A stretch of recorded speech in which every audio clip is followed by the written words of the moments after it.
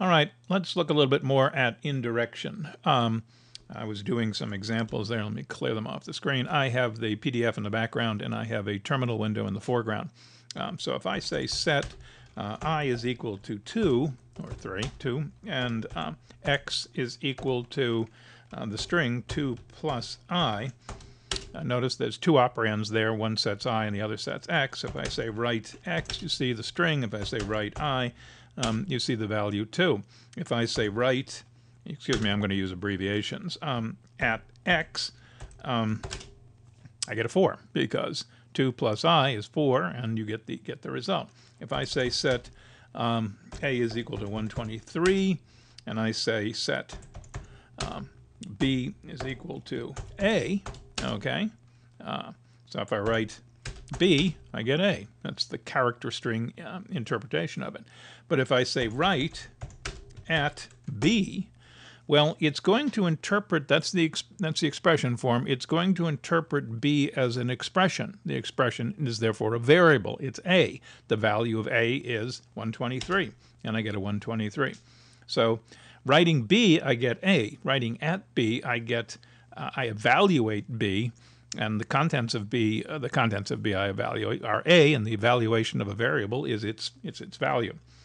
All right, next one down here. If I say set c is equal to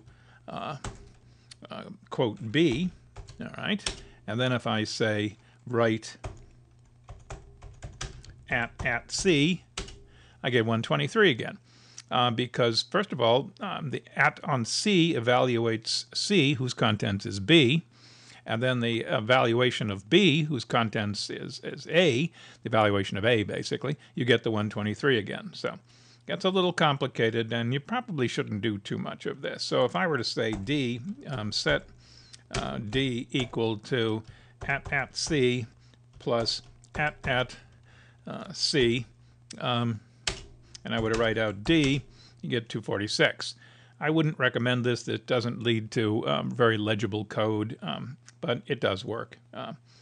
If I say write at, and I have an expression, string expression, a plus a exists, whoops, close quote, I'll get the 246 again because it evaluates the contents of the expression as if it were a variable. As if it were the contents of a variable.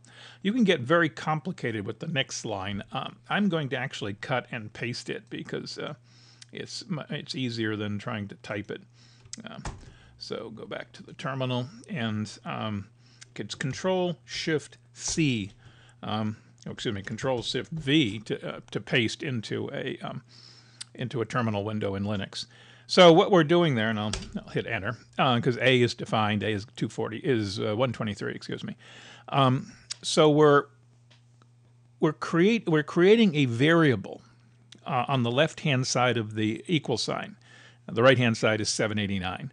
The left-hand side is that string, quote, up arrow A, parenthesis, quote. This portion right here is a substring, okay? The underscore character is our concatenation operator. So I'm taking this string, I'm concatenating it with the contents of A, which are 123, and I'm concatenating that with a close parenthesis, all right? So the string in here is up arrow A, parenthesis, contents of A, which is 123, close parenthesis. Okay, so that's what's really in there. Up arrow A, parenthesis 123. I put that all in parens because we've got precedence issues here. And then we execute that with the indirection operator, which translates that into a legitimate global array reference. So what I'm really doing is I'm setting up arrow parenthesis A into it equal to 789. All right. It's actually not A in there, it's the actual value of A. So that if I were to say then write out up arrow A sub 123, I get 789. So it did it. What else have we got down here to look at? Let's see, the famous read X, and this one here, I did this earlier, write at X, which means it's going to read in X, and then it's going to write out the evaluation of X. 1 plus 2, and you get a 3. Let's see. The final one down there involves branching to a subroutine. I'm not going to do it because I don't have such a subroutine in the local area here, in this directory. So what you're doing is you're setting A equal to the name of a file on the disk, m1.mumps, that would be the name of the file. The up arrow indicates to the do command that it is in fact a file and not a label in the current program. And you do at A.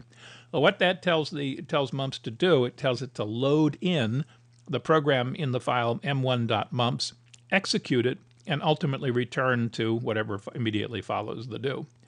Another example down there is we have the variable A consists of the string b equals 123.